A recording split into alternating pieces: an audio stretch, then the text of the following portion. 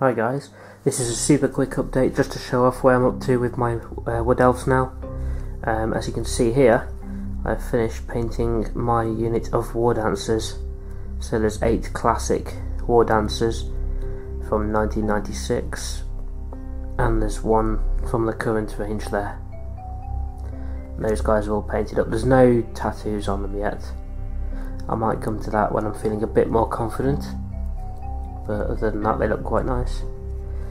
There's the same old Glade Guard. There's some Glade Riders assembled,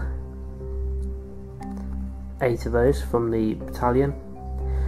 And this morning I finished off my Treekin, which is these chaps here.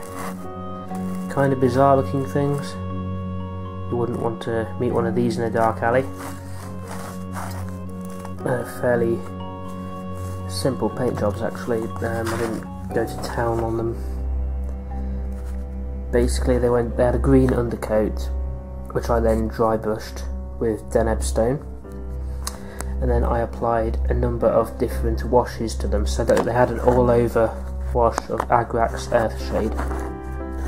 And while that was still quite wet, I mixed in other washes and blended them in. So you can see there's some chamomile, is it Carabag Crimson? Caramel.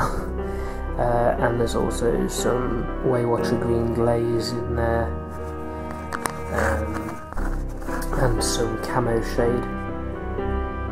So it gives it a really nice, rich, varied kind of green look to it. And then they've got the autumn bases that have got leaves and autumn colours all over them. I like that these have got little forest spirits clinging to them here and there as well. They look quite cool. And yeah, this is the one that's got the most detail on him. So he's got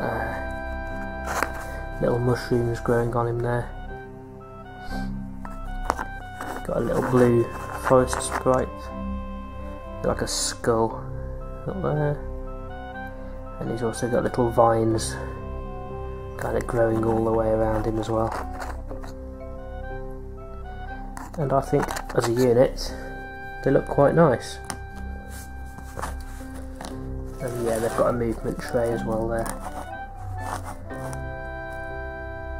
So hopefully I'll get to use these guys in a battle, see how they perform. So the next job is either going to be working on the Glade Riders, or failing that, the Dryads, which I'm in the middle of assembling at the moment.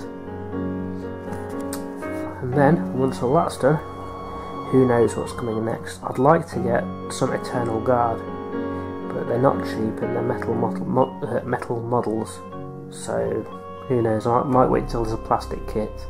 Might get a Tree Man, might get some more Glade Guard, we'll see. Thanks for watching guys, please leave a comment, rate or subscribe, or do all 3 if you want. Bye.